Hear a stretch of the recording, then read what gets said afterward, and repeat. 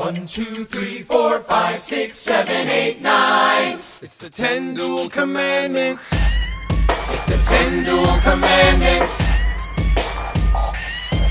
Number 1, the challenge demands satisfaction.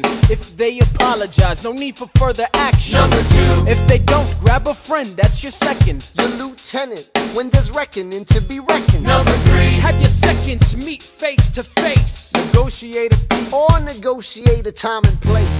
This is commonplace, especially between recruits. most disputes die and no one shoots. Number 4, If they don't reach a peace, that's alright. Time to get some pistols and the doctor on site. You pay him in advance, you treat him with civility. You have him turn around so he can have deniability. 5, Duel before the sun is in the sky. pick a place to die where it's high and dry. Number 6, Leave a note for your next of kin, tell him where you've been.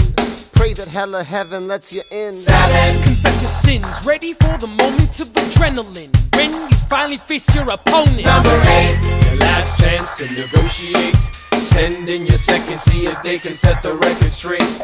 Alexander, Aaron Burr, sir. can we agree that duels are dumb and immature? Sure, but your man has to answer for his words, Burr. With his life, we both know that's absurd, sir. Hang on, how many men died because Lee was inexperienced and ruinous? Okay, so we're doing this.